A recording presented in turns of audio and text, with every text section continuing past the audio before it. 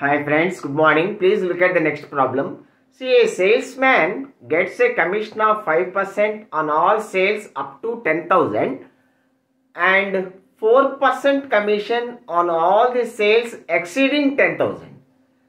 So, he remits 31,100 to the company after deducting his commission. Then what is the total sales? See friends, let us say the total commission he received is X.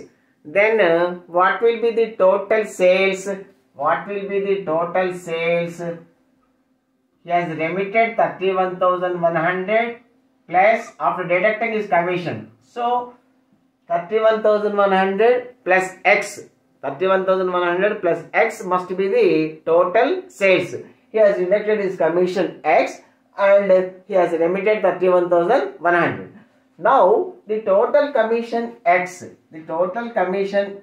is equal to up to 10,000 he gets a commission of 5%. So 5% of 10,000 means 500 plus, and he gets a commission of 4%. He gets a commission of 4% on all sales exceeding 10,000.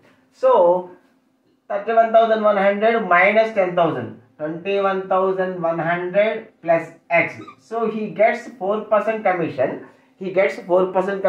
On these sales into 4 by 100.